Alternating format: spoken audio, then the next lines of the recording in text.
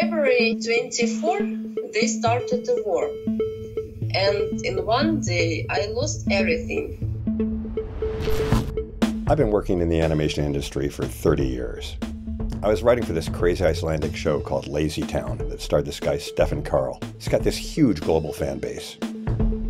Then a few years later, Stefan got sick, and that's how I met Milena. We met when we tried to save the life of our friend. And Ken now is just like my father.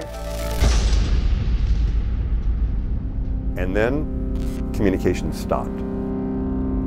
I heard nothing. 20 days in the coffin, with no lights, no gas, no water. I cannot die like this. This is not the end.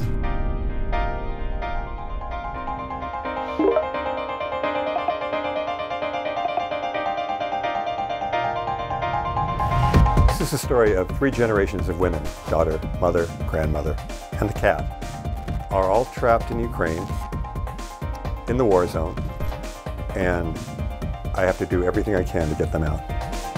We are plotting escape routes. Нас стреляли целый месяц.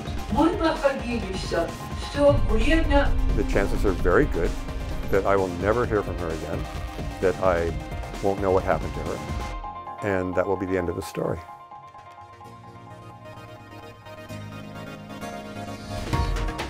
So we get together and we fight. To say, I want to make a difference. Because life is priceless. I love you, Father. I love you, daughter.